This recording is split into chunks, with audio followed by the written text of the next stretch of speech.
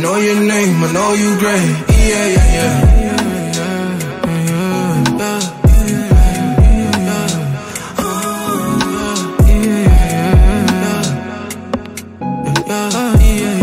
Stuck in my mind, but I'ma be alright. You control my life, so I put my trust in you. You control my life, I put my trust in you. I know your name, I know you're great. Bad vibes can't even come my way. I'm just tryna serve, Lord, bring that plate. Back in the days, couldn't find my way, but I know you got me. Ain't no love like you and me. So I was blind, but now I see. Boy, got all this grace on me. And for that reason, you have no desire to share God's glorious word to others.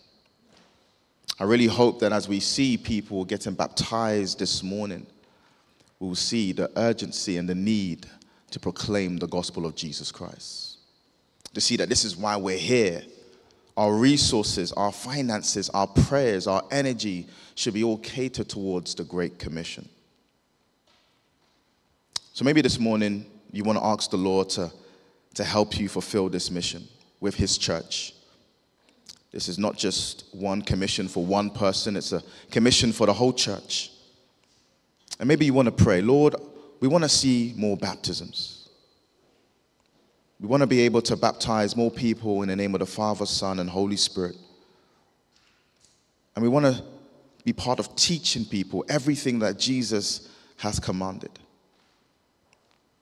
We know that we live in a world where every single living soul needs to know about the Lord Jesus Christ. And we have this fantastic privilege where Jesus has called all of us to himself. And so we have a good news to share. So Heavenly Father, we thank you for this morning. We thank you for your love and your grace towards us, that we woke up again by your grace. And we thank you this morning that we can come here freely to fellowship with brothers and sisters in Christ. We've come here to hear your word preached. And we're here also, Lord, to fulfill your great commission, baptizing people in the name of the Father, Son, and Holy Spirit. I pray that today will be a time for us to be challenged, to be encouraged, a time for us to repent of our sins, and a time for us to know you in a deeper way, Lord. So God, we give you this service. We ask that you would increase and we will decrease, that you will be glorified in every aspect of our service this day. In your name, Jesus. Amen. Amen. I'm going to hand over to the worship team, and they're going to lead us in sang worship. Thank you.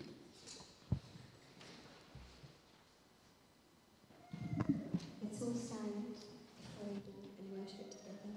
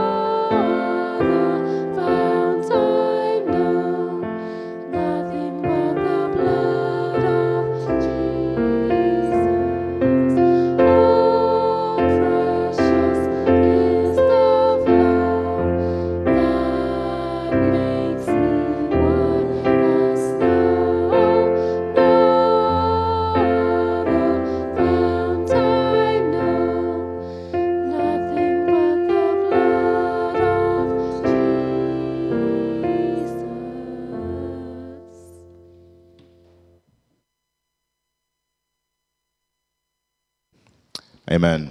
Amen. Lord, we just thank you for your blood that gives us life, Lord. We thank you, Lord, that you have been so gracious and so loving towards every single human being, Lord. And I just pray, Lord, that we would come to the full understanding of who you are, Lord. In your name. Amen. Amen. Church, let's fellowship for a few moments. Let's turn to your neighbor or get out your seats and go and see someone you haven't seen before, but let's just encourage people for a few moments. Thank you. It's great to fellowship, but we've got a service to continue, so let's get to our seats so we can continue. So church family, I just have a couple of notices for you. Again, hands up if you were at our last theology night. Awesome. I hope that you had a fruitful time. Theology night is always very interesting. Some interesting debates. It's actually a time where we can actually debate as Christians and still love each other-ish, depending on, yeah, we'll see. But we have our next theology night, and this theology night is, how does God communicate to us? Now, for some people here, it might be a very simple response to that. But I've recognized in my time in ministry that a lot of people believe that God speaks to us in many different ways. And so in this session, we're going to really assess, how does God communicate to his people? We know that God is a relational God, and we know that he is speaking. But how is he speaking? How is God really speaking? And I think it's a very important question to ask ourselves, because we want to hear God. Amen? We want to hear God so that we can obey him and do whatever God has called us to do. So I want to really encourage you, if you want to know how God communicates to us today, come to this session. It's on the 31st of May at 7:30 sharp, because normally people walking in around 8 o'clock. But 7:30 sharp, and we're going to discuss this session. There will be a Zoom link as well, so if you get the newsletter, you will get the Zoom link if you're not physically able to be there. But I want to encourage you, if you can physically be there, let's be there so we can dialogue together. We have our church AGM, so our annual general meeting, and our church members meeting on Sunday, the 9th of June. I believe some of the paperwork of the minutes of the previous meetings are at the back of the church, so if you please could get a copy of that to read through it, and I will hope to start quite promptly. We are going to have a church lunch afterwards, and we want to suggest that if people are able to give donations towards this lunch, that'll be much appreciated, but if you can't, we totally understand. So that's the 9th of June. And just want to remind our young people, you should have heard from this from Anik already, but we do have a youth camp that we're going to. I don't think we have the slides for that. With LCM, we have a very amazing, great camp that we're going to from the 30th, I believe, of July to the 5th of August. Is that right? Yeah, that's about right. And so if you're able to come, please do come. The charges are £75. But parents, if you are struggling to pay that, please do come and speak to me. Again, it's an opportunity for you to have some free time. Your children are away.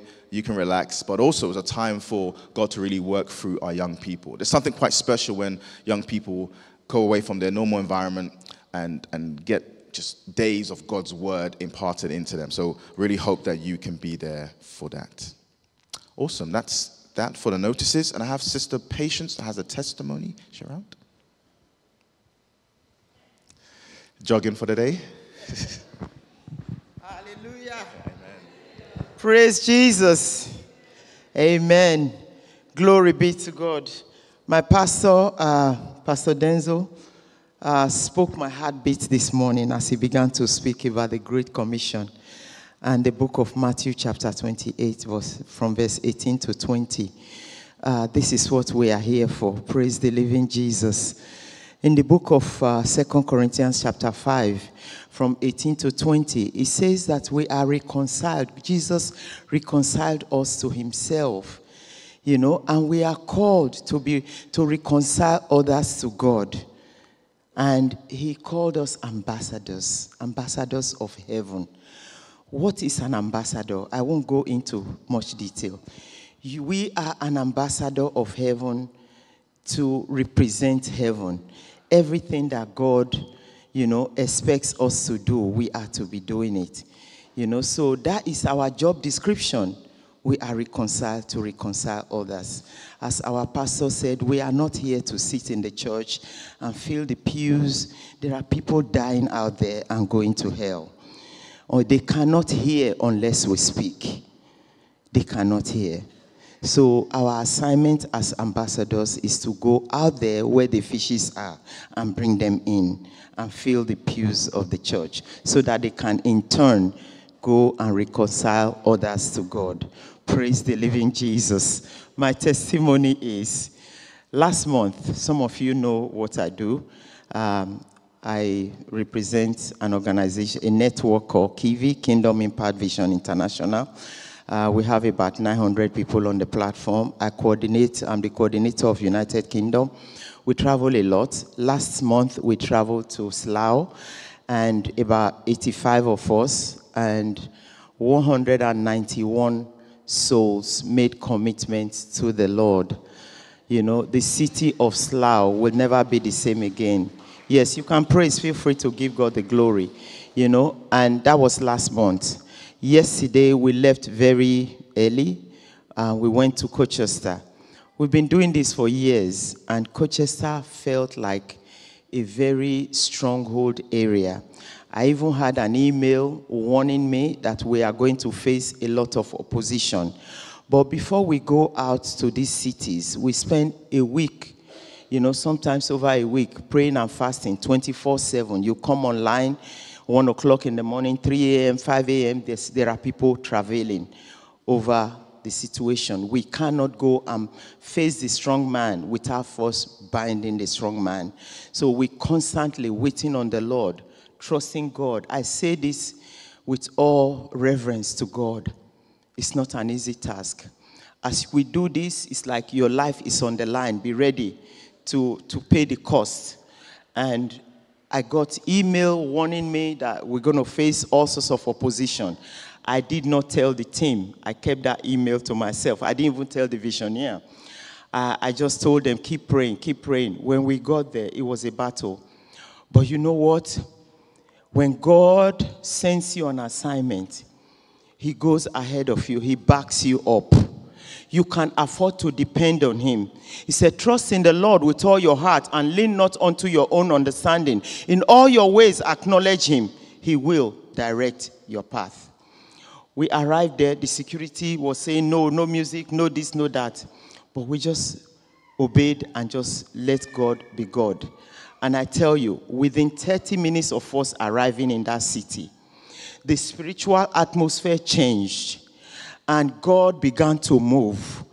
As we, began to evangelize, I tell you, young people, I've got videos. We come with videos, pictures. Young people, regardless of what race, gender, everybody was just joining us. The security was amazed. The people that was telling us no. When they saw the joy and the praises of God that has filled the city, they had to, even the security joined us. Young people were giving their life to Christ like no man's business. We ended up with 176 souls made commitment to the Lord. This was hard ground, but God's name was glorified. Hallelujah. My last testimony, and I have to go. The last testimony was we jumped on the coach. The coach was 53-seater, full of us, and some people drive. As I was on the coach, we have a number, 0330 something for KIVI. And anyone that calls that number, it rings on my phone because I'm the coordinator of UK. I saw this missed call, so I called the number back, only to find out that a grandmother in Peckham called me. When I called her back, she said, I'm from Peckham. I just heard from my grandchild in tears and expressing the impact that came upon her in Colchester. From Colchester, a young child was now preaching to the grandmother in Peckham. The grandmother said, please, can you call me? I want to. She said, I must connect with this Jesus. He brings peace and joy. You must connect with God. And the grandmother was crying. Said, please call me. I want to give my life to Jesus. Isn't that God? He said, I want to be baptized. Just hearing from the child. from her own grandchild. This is amazing. This is God. You know, that's all I would say. Let's just give God thanks. God is worthy to be praised. God bless you. Amen. Thank you, Sister Patience. And I'm always just reminded of, as we read this morning, of the Great Commission. And I believe God is stirring people's hearts to evangelize. And maybe you don't know how or don't know when. Please do come and speak to me after the service. There are people in different groups. I know Reese and some others were in Lewisham yesterday. Yeah, Lewisham. And so we're just trying to share the gospel in any way that we can. So if you feel that the Lord is really stirring your heart and encouraging you to come and share the gospel in some way, please come and speak to me. Awesome. I'm going to invite our amazing children to go to your classes. And I hope that you have a great time learning about Jesus. Let's pray for them as they go. Lord Jesus, I'm always reminded of you calling the little children to yourself, Lord. And we know that you don't just call just the matured in age, Lord, but you call all people to yourself, even children. And I just pray for our Sunday school teachers. I pray, Lord, that you help them teach your glorious word in a fun, relevant, but firm way, Lord. And help the parents in this room to continue to disciple their children throughout the week. But be with them as they go to their classes. In your name, Jesus. Amen. Amen.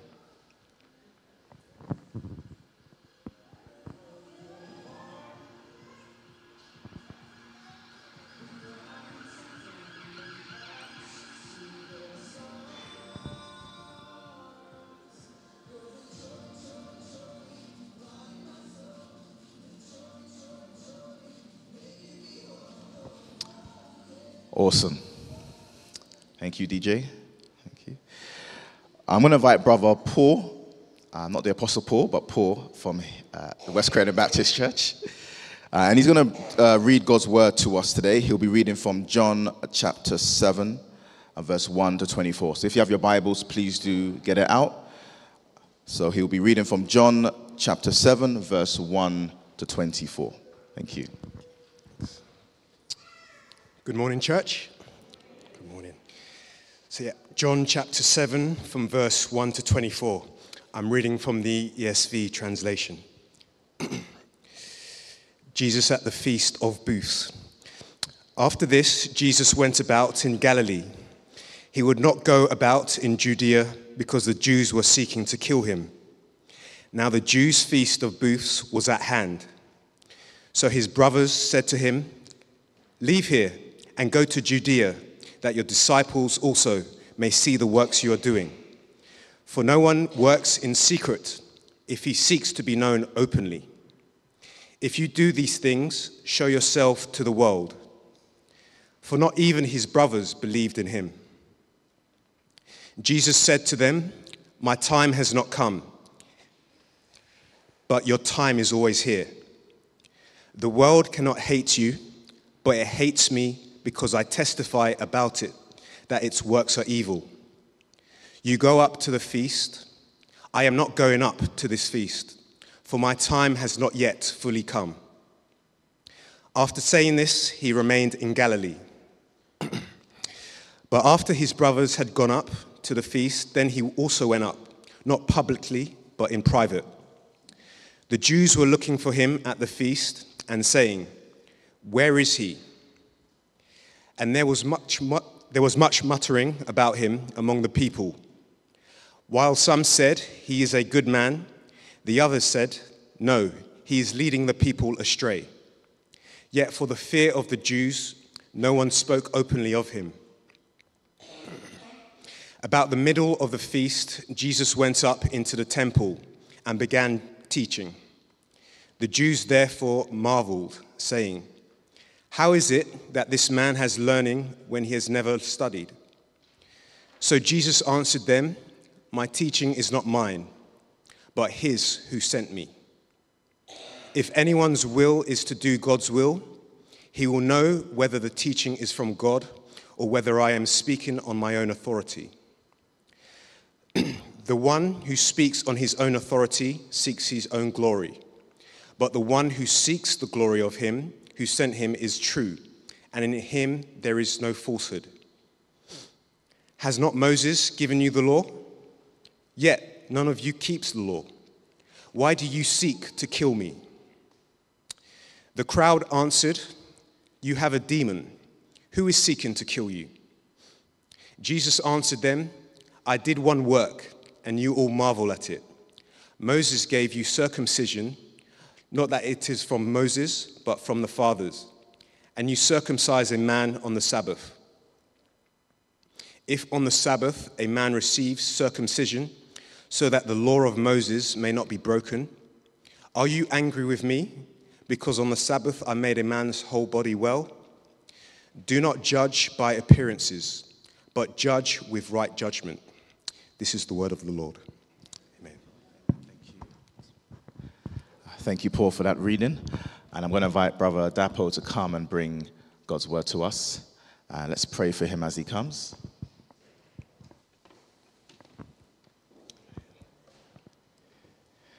Yeah, Heavenly Father, Lord, we just thank you for your servant. We thank you for your son. We thank you, Lord, that you love Dapo, Lord. And I thank you for his time just opening up your word, studying it to bring it to us. Thank you for allowing him to serve us in this way. And I just pray, Lord, that you would really allow him to bring out the text, bring out what you have already written in your word, in order for us to be encouraged and challenged and maybe even rebuked, Lord.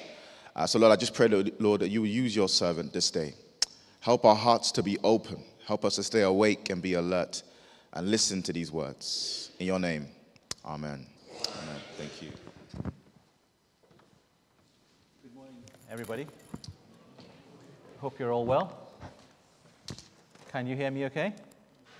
Yeah, wonderful, wonderful. Thank you very much, Pastor Denzel, for the privilege of standing before the people of God. And I'm never, and my wife always reminds me of what a great responsibility it is, and I do not take it lightly. Thank you very much for this. So listen, we have a baptismal service today. What a wonderful occasion in the lives of the baptismal candidates.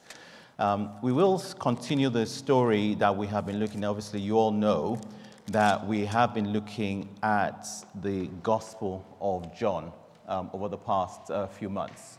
We started in January, and part of the reason why we wanted to, as a church, look through the Gospel of John is so that we can get a deeper insight into the person, into the personality, into the words of Jesus Christ, into his interactions with the people of Israel, with his disciples, and those that he met in his journey. The Gospel of John is quite a different, it brings out a different perspective to the other Gospels, and it's a beautiful, beautiful piece.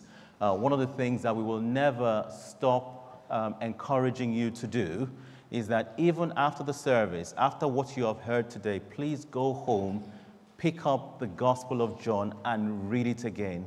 Read it as much as you want during the week and see what the Holy Spirit will do to your heart.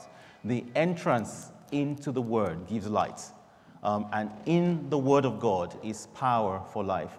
And so we'll always encourage you, please to really, really dig into the Gospel. So listen, we continue the story in John chapter 7. Thank you very much, Paul, for such brilliant reading. Thank you so much. Now, over the past couple of chapters, a number of things had happened to Jesus. He had fed 5,000 men, not to count the women and the children. He had fed them with 5 loaves of bread. But interestingly enough, after he had done that, the Bible tells us that the people wanted to forcibly take him and make him king, right? Forcibly take him and make him king. And guess what Jesus does? Jesus runs away, right? Because he's not about force, he's about conviction. Are you with me? He's not about compulsion, he's about what? Conviction. So when people wanted to take him by force to make him king, they were totally missing it. Because it was not by force, he wants people to be convinced that he is the Messiah. Not that people will take him by force. and make him king. So the Bible tells us that he actually goes away. He withdrew and he went somewhere else. And after that, he gathers with the disciples and Jesus walks on water. And then over the past couple of weeks, we've also been looking at a lot of John chapter 6, where we have the beginning of the I am declarations. I am the living bread. I am the bread of life. And in that piece, we also saw that some of Jesus' disciples no longer followed him. They no longer followed him. Why? Because they said, this is a hard teaching, right? And the challenge we were given from the pulpit at that point in time was that it was only a hard teaching to them because their hearts were hard.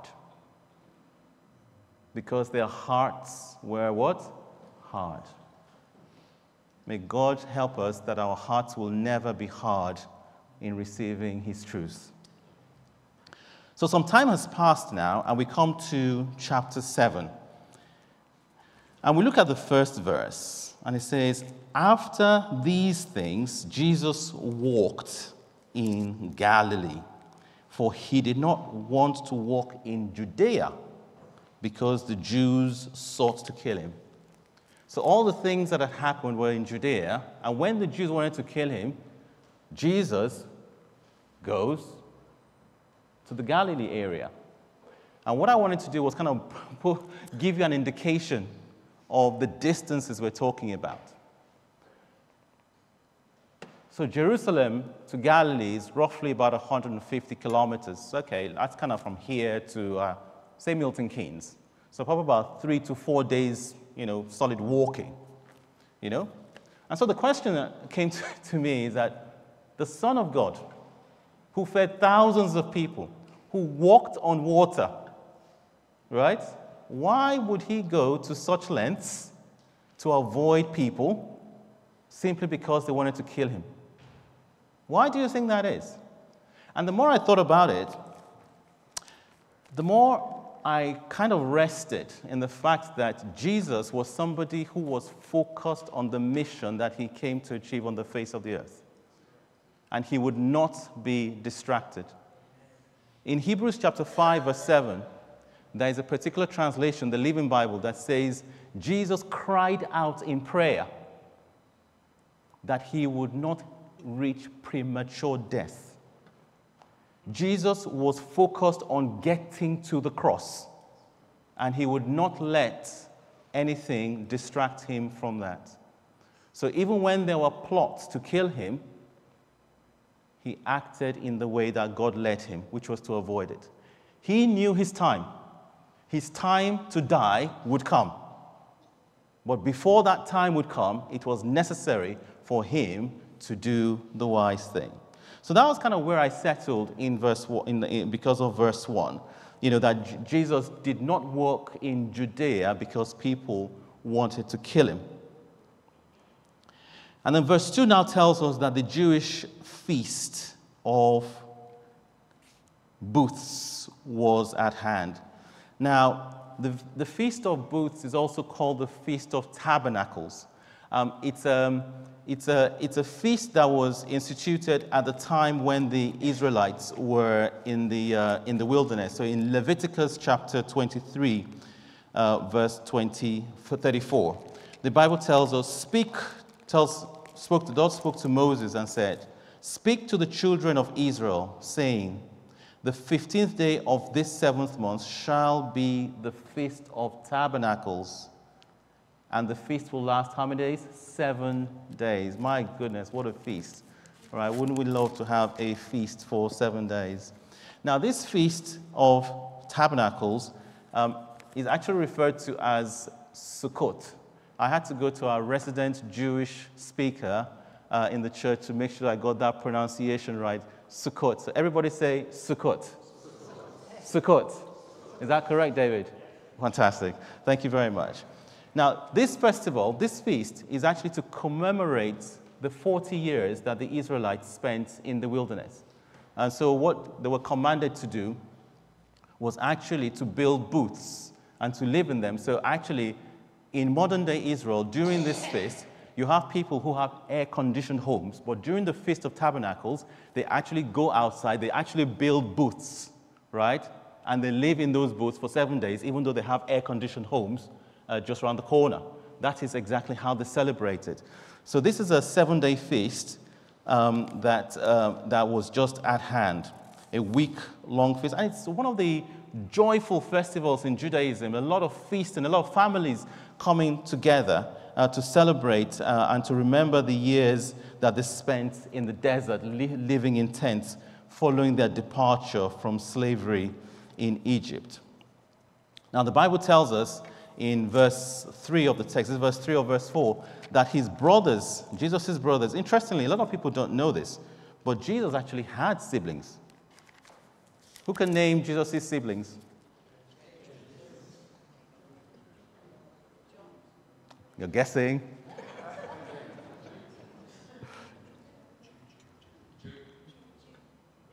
Come on, guys. Right. Jesus had about 4 or 5 brothers, but he also had sisters as well. So one of them was James, yes. The other was Joses. Then there was Judas, not that Judas, right? And then there was Simon, and he also had sisters, and we see this in Mark chapter 3. So there is the evidence in the scriptures. And I guess, think about it. You know, these guys would have lived with their elder brother for years, right?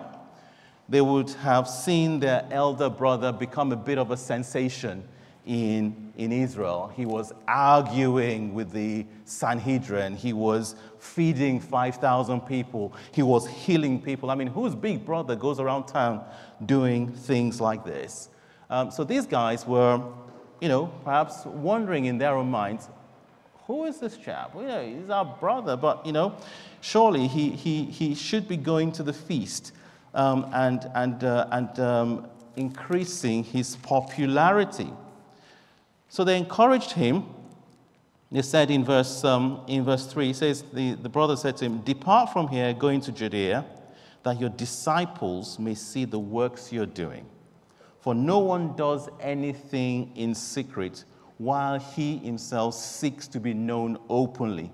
If you do these things, show yourself to the world."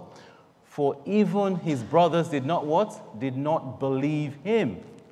His brothers did not believe him. They were not even sure who this chap is. They did not believe that he was the Messiah, despite all the years they had spent with him, despite what they had seen with him. They encouraged him to go to Judea to be part of the celebration, to be the main figure of the celebration of the feast. They wrongly assumed that works was all Jesus was about. They wrongly assumed that fame was Jesus' objective. But Jesus was not about to pander to their platform of unbelief. He was not going to respond to their suggestions because their suggestions came from a platform of what? Unbelief. They did not believe him. So Jesus says to them, "You go. My timing is not yet here. The world cannot hate you, but it hates me because I testify that its works are evil." That's what Jesus tells his brothers. So his brothers depart from the feast, but Jesus then does a sneaky thing. After his brothers have gone, he goes what? Secretly. Secretly. He goes secretly. He's not out to seek the fame of the people. He goes secretly. Now, I don't know why he goes secretly, but he does that. That's what the Bible tells. That's what the Bible tells us. Now, when he tells his brothers, right, that my time has not yet come, and then he then goes on to say, the world cannot hate you, but they hate me. Even with those words, Jesus was pointing already to the cross. Because when his time came, what was the cry of the mob? Crucify him, crucify him, crucify him. He knew that when his time was up, the hatred of the world would manifest itself, in those terms. So Jesus goes up to the feast in private. But before that, the Jews were looking for him. So in verse 11, the Bible says, "Then the Jews sought him at the feast. And they said, 'Where is he? Where is he?'" Obviously, they were looking for him. They were wondering when he would turn up. And verse 12 says, "And there was much complaining among the people concerning him. Some said, 'He is good.' And some said, on the contrary, 'He deceives the people.'" He deceives the people. Let me spend a few minutes here. Some said he is good. Some said he deceives the people. Those are the only two responses that mankind will give to Jesus Christ. You'll either accept him or you'll reject him. There is no middle ground. There is no abstention. There is no neutral gear.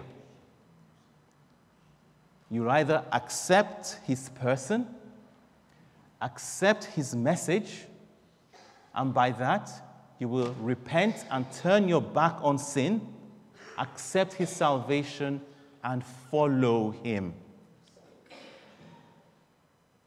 The only other option is to reject him.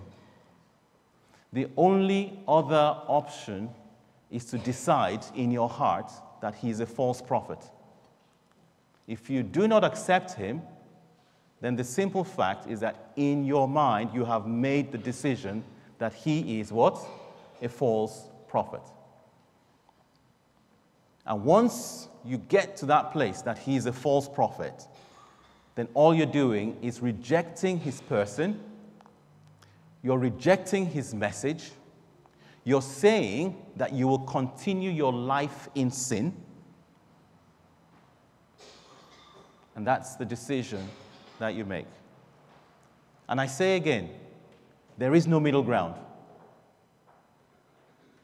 There is no place for a mutual belongation. You can't have one foot in one camp and the other foot in the other camp. You are in one of the two. You accept him or you reject him. And that was the position of the Jews. He is good, or what? He deceives the people. That's the choice that mankind has always ever faced. And that's the choice that every man today faces. So halfway through the feast, Jesus decides to go up to the temple to teach. Verse 14. Now about the middle of the feast, Jesus went up into the temple and taught. And the Jews marveled. How does this man know letters? How does he know all these things, having not studied? And Jesus answered them in verse 16 and said, "My doctrine is not mine." Let me again stop there for a moment. Now, when Jesus went to the temple to teach, I just don't think that he stood there and was using fanciful words. I believe he was preaching the message of salvation.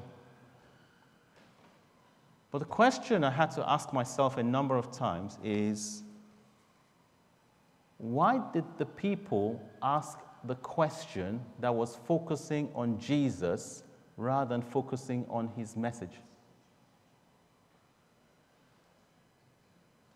How is it that they spend time focusing on the person but actually missed the message? Because their words were this: how does this man know such things? How does he know these letters, having never studied?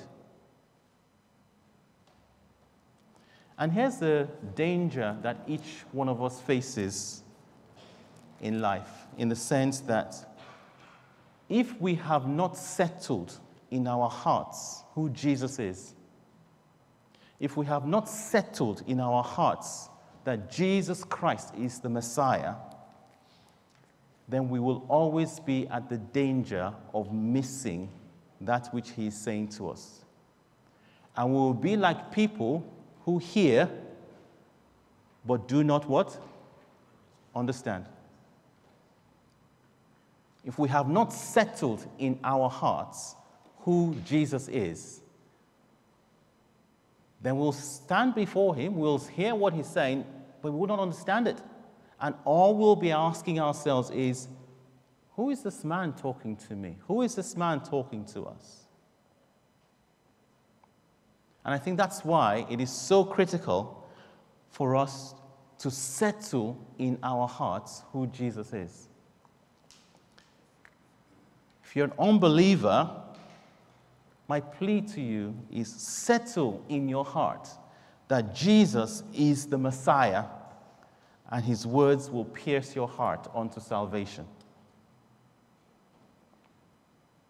If you are a believer, settle in your heart that Jesus is the Messiah and that you will continue to follow him all the days of your life so that he may reveal the mysteries of his kingdom to you.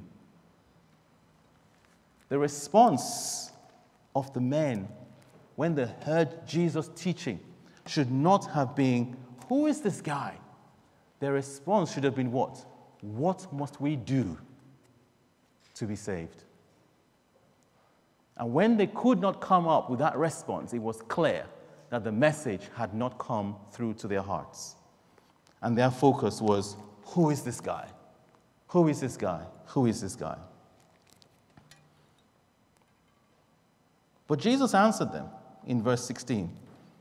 He answers that question because he knows that until he answers the question of their hearts, it will prevent them from actually accessing the truth.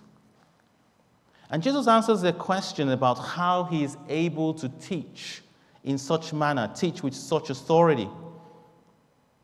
And Jesus generally does that. A lot of people, when it came to Jesus, he would heal them, he would feed them before he gave them the message, because that was the prime issue in their hearts at that point in time. And Jesus knew that until such hunger, until such curiosity was satisfied, they would not settle to listen to him. And so Jesus answers them in verse 16, and he says, "My doctrine is not mine, but is his who sent me." Two important points there. Two very, very important points. Jesus is saying that his teaching is not his and it belongs to God. But he's also saying what? That he was sent by God. Right? Now, the reason why these two were important then and are important today is because even then, as it is now, right, the world was plagued with false prophets. False prophets, right? People who came and claimed a lot of stuff and said a lot of stuff, but they were not sent by God. And that was a lot of the problem that Israel had in the days before and when they went to exile in Babylon. A lot of false prophets. And in Jeremiah chapter 23, verse 21, God tells Jeremiah that these people have not heard my word, yet they've run. I have not spoken to them, yet they have spoken. And in those two matters that God raised with Jeremiah were the very two matters that Jesus raised. My words are not mine, they belong to God, and I was sent by him. And again, that's a challenge for each one of us, that we must always believe the words of Jesus Christ and always believe that he is sent of God. Jesus was in that verse declaring his authenticity, that he is the Son of God, sent by God with a message of salvation from God. And I guess the one big question that I want to leave everybody with today, the one big question: are you satisfied? Are you convinced? Are you convicted about the authenticity of Jesus Christ? Are you thoroughly convicted about who Jesus is? Not a one-time conviction, not a seasonal conviction, not an up and down piece, but a constant, a continuing, a consistent conviction of whom Jesus Christ is. That's the one question I want to leave with you as I bring this to a close. In verses 19 to 24, Jesus decides to challenge the Jews. He challenges them about Moses. So he says here, "Did Moses not give you the law? Yet none of you keeps the law. Why do you seek to kill me?" And if you remember, they wanted to kill Jesus because he healed a lame man on the Sabbath at the pool of Bethesda. Because he healed a lame man at the pool of Bethesda on the Sabbath. That's why they wanted to kill him. So Jesus decides to challenge them. He says, "Did Moses not give you the law? Yet none of you keeps the law. Why do you seek to kill me?" And the people answered, "You have a demon. Who's trying to kill you?" Verse 21, Jesus answered and said to them, "I did one work," and he's referring to that work, the healing of the man at Bethesda, "and you all marvel." And in verse 22, it says, "Moses gave you circumcision," not that it was from Moses, but from the fathers, "and you circumcise a man on the Sabbath. If a man receives circumcision on the Sabbath so that the law of Moses should not be broken, are you angry with me because I made a man well on the Sabbath?" You see, the Jews had a special relationship with Moses, right? Moses was a hero to them. You talk about the 10 plagues, talk about the 10 commandments, talk about who spent 40 days up Mount Sinai in the presence of God. Talk about how God used Moses for so many things. Moses was a special guy to the Israelites. So much so that even the law that God gave them, the law of God, guess what they changed it to? The law of Moses. It was the law of God, but they changed it to the law of Moses, right? Moses was a special guy. Even when Moses died, because God told Moses that he would not enter the promised land, but God took him up the mountain, Mount Nebo, so that he could see the promised land, right? And Moses died there. And you know what the Bible says in Deuteronomy chapter 34, verse 6? God took personal responsibility for burying Moses. And the Bible tells us that till today, nobody knows where Moses is buried. And I've always wondered why, right? I came to the conclusion that if the Israelites, if the Jews had known where Moses had been buried, guess what they would have done? It would have become a shrine. They had a special relationship with him. And so Jesus begins to challenge them in this. And when you read the Gospels, you'll see many, many areas where Jesus challenges them. He will say something like, "Why then did Moses give you this certificate? Moses said this, Moses said this." Jesus even told his disciples that do not be like the Pharisees because they sit at Moses' seat. They had such a focus on Moses. And so Jesus used that which they held so dear to challenge them. And in reality, what Jesus was doing was that he was calling out their hypocrisy, right? They were happy to circumcise a child on the Sabbath so that they could fulfill the law of God. But they forgot that all the laws of God could be summarized in 2 sentences. And do you know what those sentences are? Love the Lord your God with all your heart, with all your soul, and with all your mind. And the second one is what? Love your neighbor as yourself. And so he calls out their hypocrisy.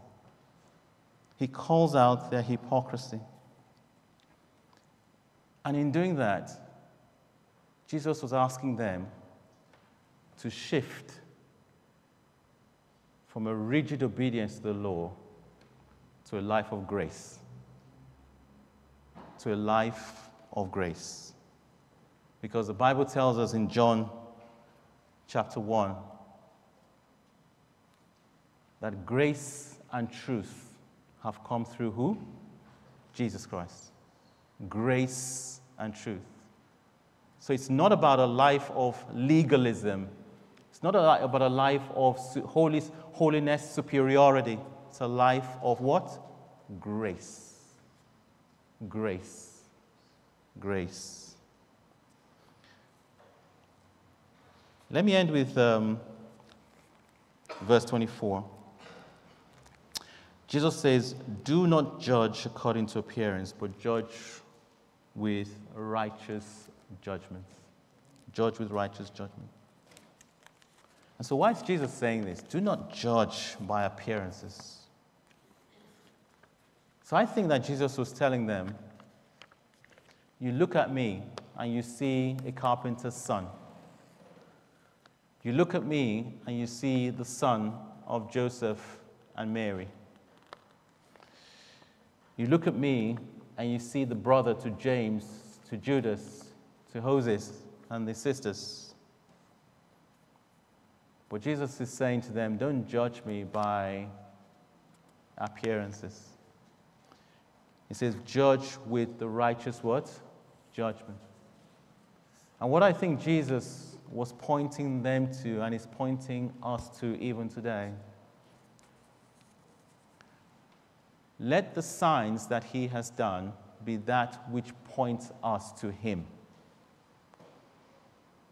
Let the signs that he has done point to his deity, that he is the Messiah. But above all, Jesus is saying, judge me by the right standard. And what is that standard? That standard is the message of salvation that he preaches. That standard is whom Jesus says that he is. So last week and the week before, we started to look at, I am the bread of life. I am the living bread. I am the living bread that came down from heaven. I am sent by God. And that's what Jesus is asking us, you and I, to make that judgment, on. And that choice is a choice we have to make every day. Is Jesus Christ the Messiah? Are you convicted? Are you convinced that Jesus Christ is the Messiah, the Son of God? And what Jesus is saying, you make that judgment. You make that judgment every day, but also you bear responsibility for that judgment. And in reality, that's what the three candidates that we have today, that is the judgment they have made. And they are here today because they have believed in their hearts that Jesus Christ is the Messiah. That Jesus Christ died for them, that he was buried for them, and that he was raised for them. And in the next minute or two, let me just make a personal address to the baptismal candidates. to Dan, to Jillian, and to Christine. You gave my wife and I the privilege of being entrusted to teach you the little that we know. We sat together for 6 weeks and we read from the Holy Scriptures. It wasn't just me reading, you read from the Holy Scriptures. We read from different versions so that we could build a good understanding of what the Scriptures were telling us. We did not use philosophy. We did not use motivational speaking. We used the Word of God. You yourself read from the Holy Scriptures. You challenged us with questions. Oh, yes, you did, didn't you? Some of those questions we answered. Some of those questions we didn't have answers for. And all we did was to encourage you to continue in the Word of God. And that with time, the Holy Spirit will make the answers known to you. We read from the Holy Scriptures the original plan, God's original plan for mankind. We read how sin interrupted that plan, how the sinful nature seeks to destroy everything that God seeks to do. But we also read God's salvation plan, the blood of Jesus Christ, his death on the cross, his burial, his resurrection. We spent time studying what happened on Calvary's cross, and that the sinful nature has been crucified so that we are no longer slaves to sin. We looked at the difference between the old life and the new life. We looked at the fact that because of what Jesus Christ has done on the cross, we are adopted into his household. We looked at the privileges of adoption, the privilege of intimacy, the privilege of identity, the privilege of inheritance. And one of you shared your own personal testimony in that regard. We spent an evening talking about the essential need for the discipleship of our lives so that we continue in the Word of God and continue in the faith.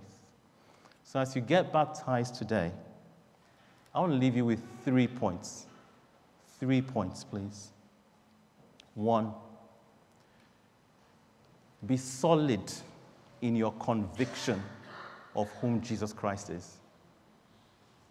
In the person of Jesus, in the authenticity of Jesus Christ, be solid in that. No matter what you face, be solid in that. Number 2, be unshakable in your conviction of what Jesus Christ has achieved on the cross of Calvary. Because that is what has changed the course of mankind in those who will believe him forever. Be unshakable in your conviction of what Jesus Christ has done on the cross of Calvary. You were crucified with him, you were buried with him, and you have been raised into a new life. And lastly, I end with this. Be focused on the person of Jesus Christ for the discipleship of your life, so that you'll get to know him, and that by the mercy and by the Spirit of God, you'll be conformed to the image of Jesus Christ. God bless you all. Thank you. Thank you.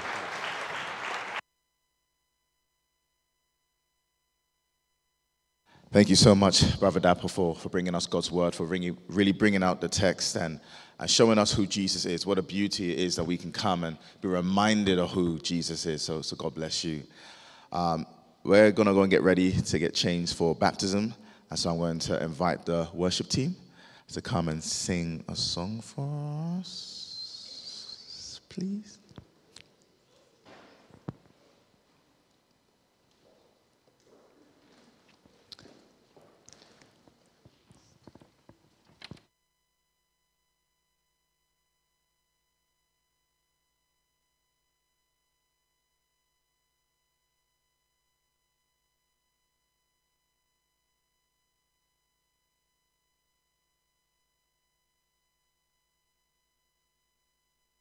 Us?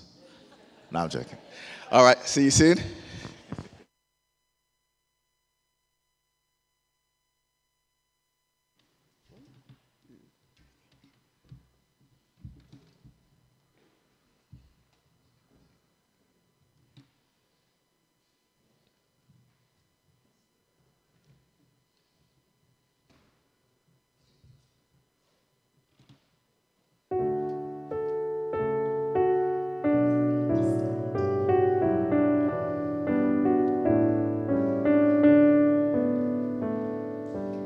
As the dew pants for the waters, so my soul looks after you.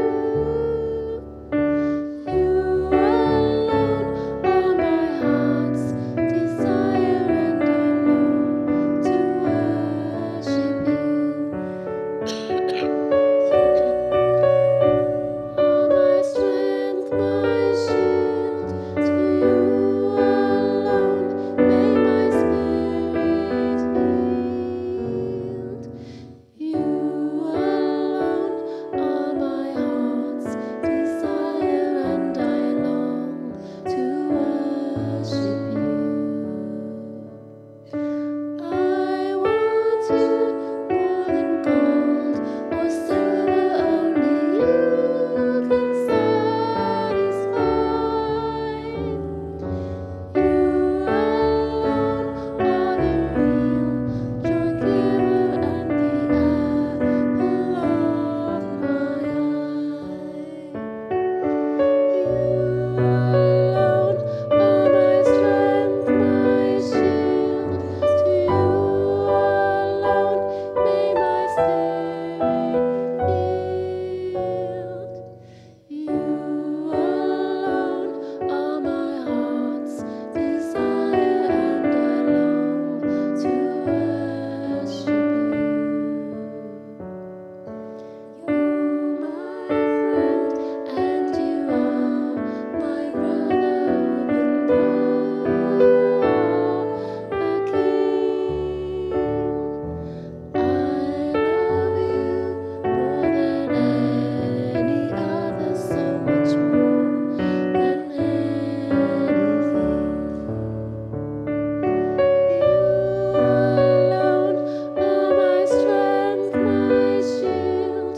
To you alone may my spirit yield. You alone are my heart's desire, and I long to worship you. You alone are my strength, my shield. To you alone may my spirit yield. You alone are my heart's desire, and I long to worship you.